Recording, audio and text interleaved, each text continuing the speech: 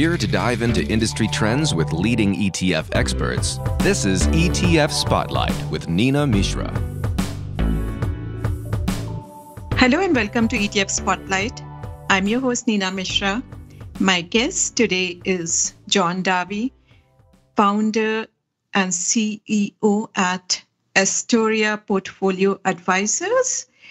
Astoria is an investment management firm that specializes in ETF managed portfolios, and they recently released their 10 ETFs for 2023 report, which is basically their top ideas, their best ideas for this year, which we are going to discuss today. John, welcome back. Thank you so much for joining us. Thank you so much for having me. So let's start with your market outlook for this year. Last year was very challenging for investors, and in fact, stocks staged a nice rally at the beginning of this year because inflation data raised hopes that the Fed would slow the pace of interest rate hikes, but that rally proved to be very short-lived, and concerns about the likelihood of a recession are rising again. So tell us about what is your outlook for this year in terms of stocks and fixed income performance? So just for background, we are a macro top-down oriented firm that puts together ETF models. And our differentiation is that we'll use factors to kind of express our macro views because, factors are cyclical. And then we use liquid alternatives to kind of hedge our downside risk. So, just for perspective, last year, past performance not indicative of future results. But, last year we were able to navigate our client portfolios pretty well on a relative basis. We had our best year ever in terms of, managing risk versus the benchmark. Past performance, again, is not indicative of future results. I was very worried about markets last year. I think this year, not nearly as worried. So when I see things like, the worst return for the 60-40 portfolio in decades, the Lehman having its worst year ever in the history of the ag, it's hard to see a repeat of that. I wouldn't say I'm wildly bullish, but I just don't think we're going to have the same sort of pressure in portfolios like we did last year. So, with that said, I would say we're taking, less risk, than last year, using more alternatives this year, not having kind of outsized risk, in terms of overweight and underweights, from an equity standpoint to a fixed income standpoint. So.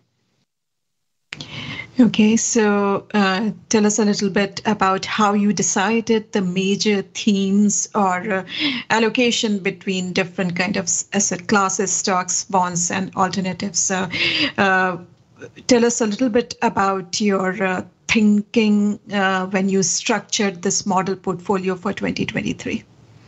Sure. So, I think there's three things to kind of remember for this year. First is that the consensus we use doesn't usually pan out. So if I think about what is the consensus right now, it's that we're going to have an economic recession, we're going to have an earnings recession, and the Fed's going to cut rates in the second half of the year. I don't think all three will manifest, perhaps one. What I really care about, for our investors is, are we going to have another kind of left tail risk in the S&P? So down 20% is tough. But down 20% multiple back-to-back years, that's really disastrous for long-term wealth accumulation. So, not that we have a crystal ball and we make predictions in the S&P, but, the macro environment is definitely deteriorating, no doubt. PMIs, manufacturing data, housing data. I think we're advocating using alternatives and using more bonds and laddering your bonds, to kind of hedge your risk. So, the other kind of big picture view, Nina, is that I think we have to counsel listeners and advisors. And, generally speaking, right now, it's a better time to invest than last year. So yields are high, right? So you're getting more fixed income, bang for your buck this year than you were, last year and the year before. And valuations outside of the U.S. large cap index, they're attractive, right? So I've seen periods in my career where bear markets, recessions where you've got, 20 P ratio, different sectors and growth stocks. And, some growth stocks are still pretty expensive, but, ex-US, small cap, mid cap, value, dividend paying stocks, they're all trading at a premium discount to the S&P. So, if you have a multi-year time horizon, you should kind of ignore some of the noise and set a forget it type thing. So. Okay, that's interesting. So let's discuss some of these themes. Let's start with your commodities allocation.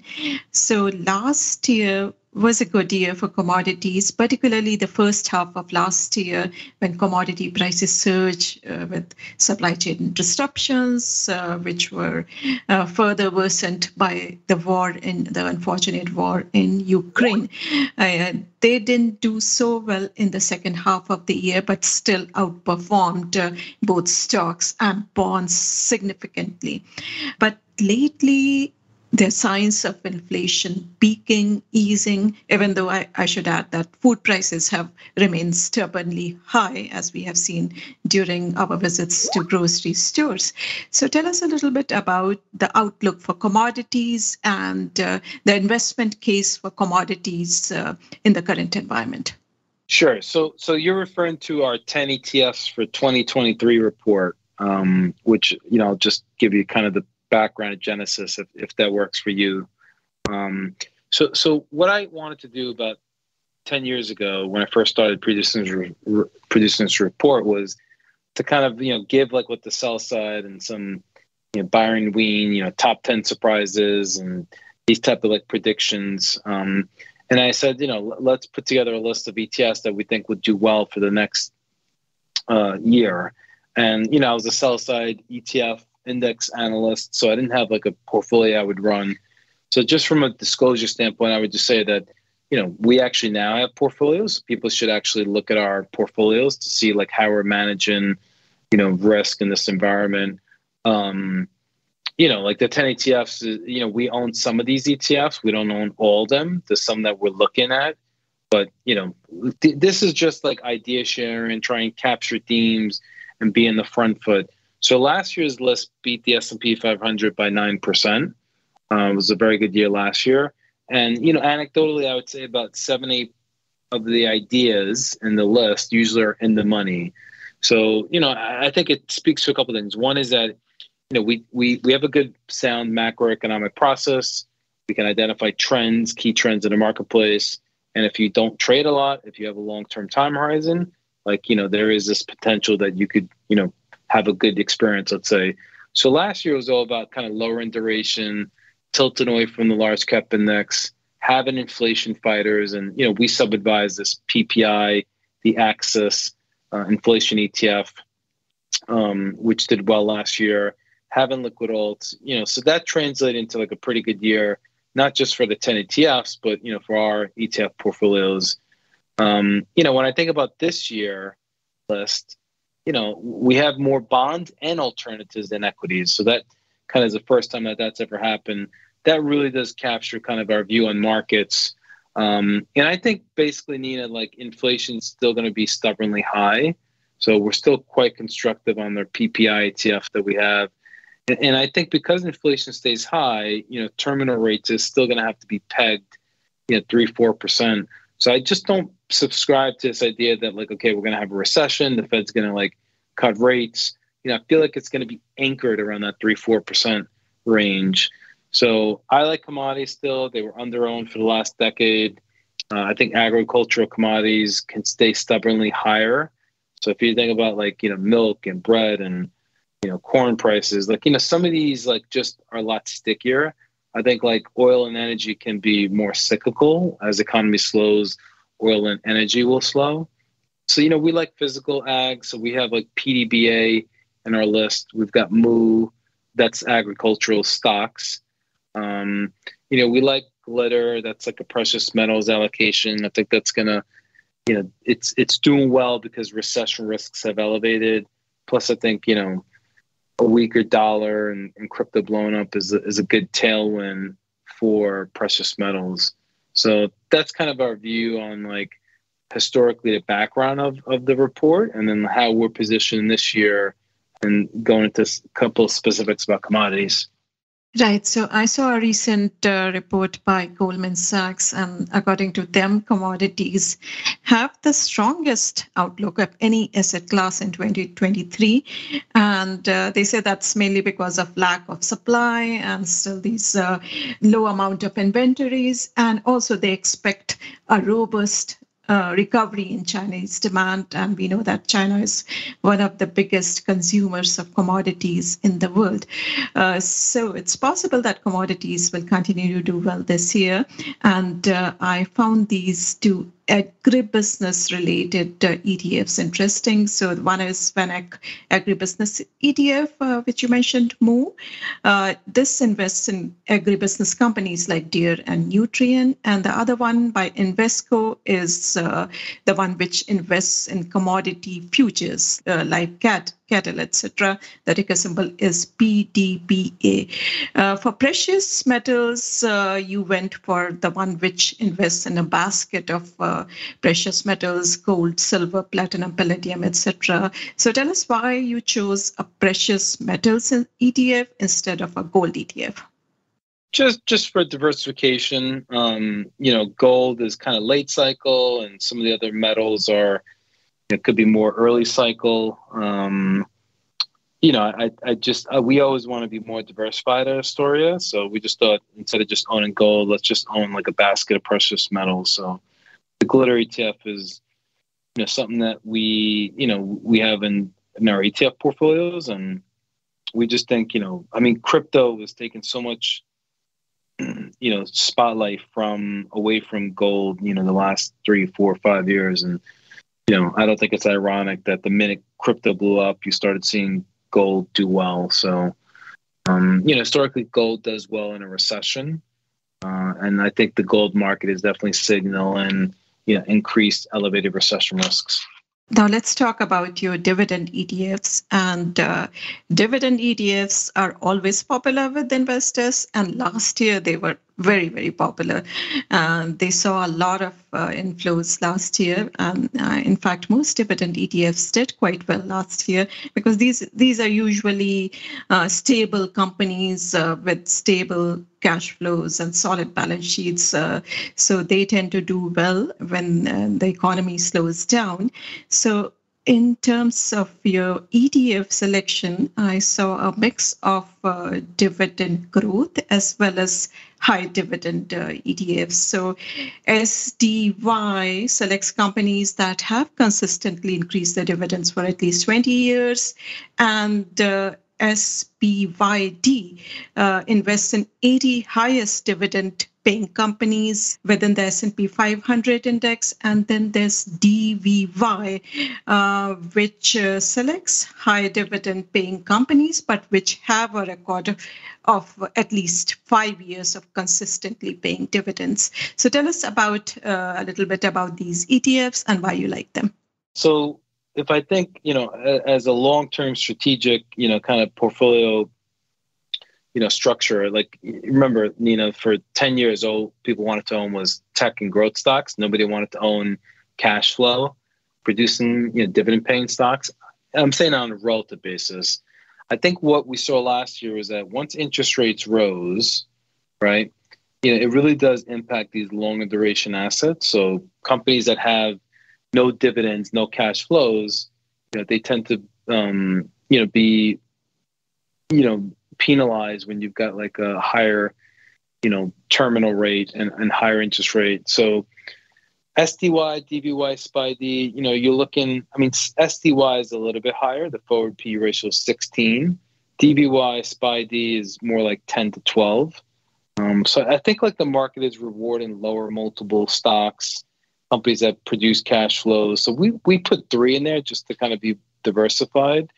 It's kind of spread our bets across the different, factor and how they construct those ETFs. But, conceptually, I think, you want to be owning cash flow producing entities. So kind of go back to basics. So, a lot of those long duration tech stocks that are unprofitable, they, kind of like those hope and dream scenarios. But I think the market is saying we're going to reward companies that actually have fundamentals. And that's a good thing, right? We want to return to like normalcy and return to fundamentals. So it was important that we had like a dividend paying theme in that list. A lot of money went into it last year. And it is like defensive in general. So some of those ETFs did quite well relative to the S&P.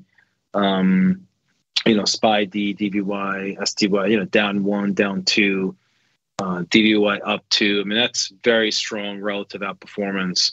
So we'll see. If our view that like the macro economy is slowing, they should on a relative basis still do well. The key is like, okay, if there is like this cyclical, turnaround in the back half of the year, then there's like an early cycle play and people may rotate back into cyclical and growth oriented stocks. But for now, I think you can be comfortably long with dividend paying securities. So you mentioned the importance of cash flows. So let's talk about the cash COWZ ETF in the list. It is the Pacer US Cash COWZ 100 ETF, ticker symbol COWZ, COWZ. And this saw a lot of interest from investors last year and gathered about $9.3 billion in assets. Very impressive. So this basically invests in cash-rich companies with very strong cash flows and very healthy balance sheets. Tell us why you decided to include this ETF. Yeah, and we don't use this one yet. So again, this is an example. I want to just let the listener know, we like it. It's interesting. I think the concept is what we're trying to deliver. We haven't used it just because, we've got other stuff currently in the portfolio. But, I think this idea of high quality stocks, quality is one of these factors that's, persistent, pervasive, robust. If I look at the ROE of that ETF, it's like 32%. The ROA is 11. I mean, this is much higher than a lot of the other ETFs we have on our list. So again, I think this idea that you're a cash flow producing entity, I think the market is rewarding it, and I think Pacer's done a really good job, penetrating theme in the marketplace. And I know it was a big fan favorite last year, so that's why we put it in our list. Right. Yeah, we had Pacer on the show last year. Very impressive performance in terms of inflows, in terms of returns by the suite, cash cow suite for sure. Now, for the mid-cap allocation, you went for quality. It is an ETF by Invesco XMHQ. Tell us about this ETF. So, conceptually, what we wanted to tell investors is you want to go into mid and small cap stocks. And in fairness, as the economy weakens, they're not going to be susceptible. We don't expect inverse correlation per se, but, everyone wanted to own tech and large cap US index the last decade. S&P had a 1 Sharpe ratio, and historically it's a 3-4 Sharpe ratio. So, that won't repeat itself going forward. So, there's a new theme. There will be a new theme and a new trend. And I feel we want to get our portfolios more towards, the mid-cap, smaller cap space. So even when we design stock portfolios, we equate our portfolios just to try and capture that size premium. The key message is tilt away from large cap index, US large cap index, this year and the years to come. And we like mid-caps because I think it's kind of that sweet spot. Small cap stocks are, pretty reliant on the credit cycle. There's sensitivities to when spreads blow out. So we like quality stocks, and I think the way Invesco screens for it and the index provider, it made a lot of intuitive sense for us. So again, as I mentioned earlier, quality is one of these factors that's persistent, pervasive, robust. So. Yes, quality stocks make a lot of sense in the current market environment. Now let's talk about your fixed income ETFs that you have in the report, and you recommend significant allocation to fixed income. And we know that last year was a terrible year for bonds, but this year I've seen that many strategists are recommending higher allocation to bonds. And investors are looking at bonds again because yields are at levels which are not seen since the global financial crisis. So some investments to bonds does make a lot of sense. So tell us how you selected the fixed income ETF in this report. Tell us a little bit about those ETFs. So the idea this year was that, now you could finally get some yield. And, all asset classes compete with one another, right? So if interest rates, risk-free is 4%, the terminal rates, 4.5%, do you want to buy a bond and take no risk? Do you want to own stock and take a lot of downside risk? Do you want to invest in, commercial real estate, a duplex, a housing? Like, do you want to go into private equity? So as I think about terminal rate being high, but with the potential that it'll stay high because inflation will remain stubbornly high, we just thought it was important that we, communicate with our investors that, hey, now there's a room for fixed income. We saw a lot of, crazy behavior the last few years where people were not getting income at the bank and they were, doing, instead of the 60-40 portfolio, they were doing, 75-25. And I knew we were in trouble when I started seeing that type of behavior. So, our view is like, okay, let's, stay on the short end of the curve because the yield curve is inverted. So things like X1, was interesting to us. I think, Invesco does some really interesting bullet shares. So we said, okay, let's get some laddered exposure to corporates and munis. So that's like tickers like BSCO and BSMO. And then, typically in a recession, the back end of the curve, outperforms. So as growth slows, you get this recession, long dated treasuries kind of, rally and do well. So if you think about 2001, 2002, 2008, even March 2020, the long dated treasury bond, did pretty well. It outperformed. So it acts like an inverse correlation hedge. So we thought let's overall hedge our fixed income risk with SPTL. Makes sense. Now let's talk about your Nightshares ETFs allocation, which surprised me a little bit. So these are Night Effect Alternative Equity ETF, NSPY and NSPL. So now there is academic research which shows that after hours trading produces a better risk return profile than investing during market hours. But these two ETFs and the third one in their suite, I looked at the performance. They haven't really done well.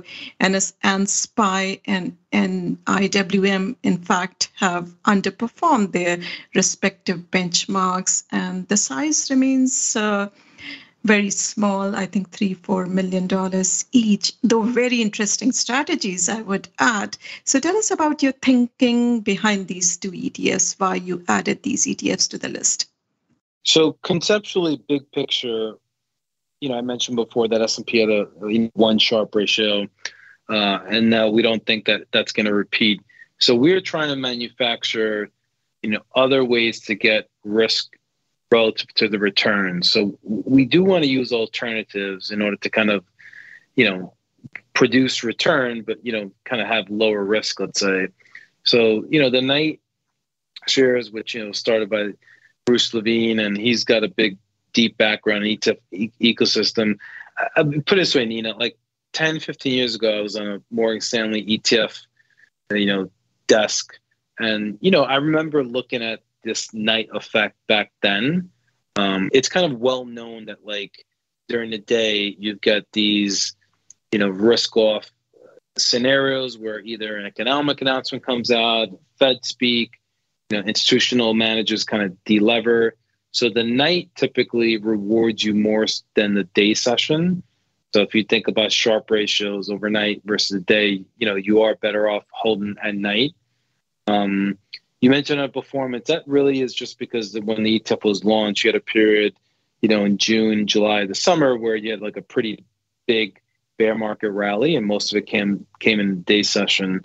But whenever we make an investment decision, we're not going to go based on, a 3-month, period or a 6-month track record. I mean, there's 20 years worth of data showing that the night effect, and again, thanks to futures, you can actually trade this effect. So, people in hedge funds have been doing this for many, many years before the Nightshares ETF was launched.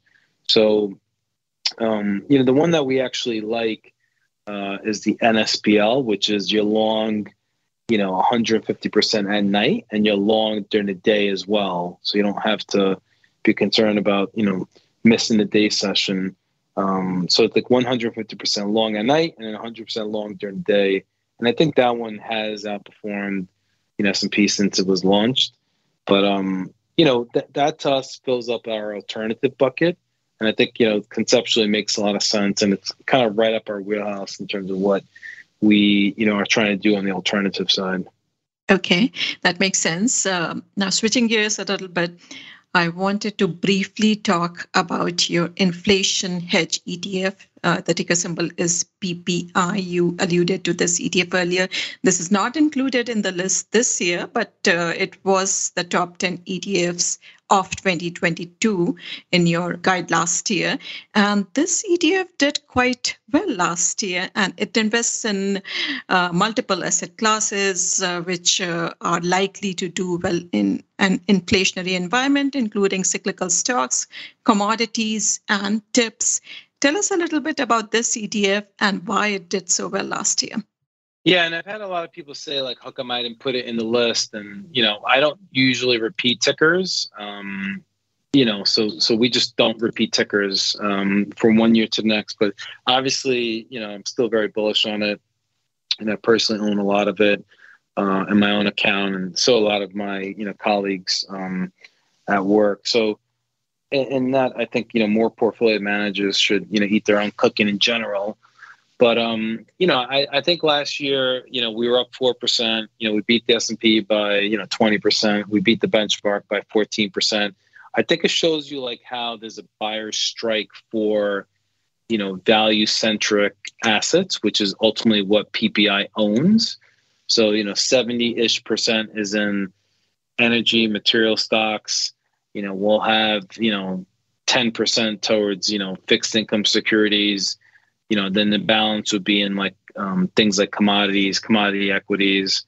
So, I just think for the last 10 years, we didn't have any inflation, we had deflation. And, I feel like we wanted to have, a way to kind of hedge our inflation risks. So that's why we went ahead and worked with Access and we, launched this ETF. The PE ratio was 8, right? So still very, very cheap. And, I think it did what we thought it would do last year.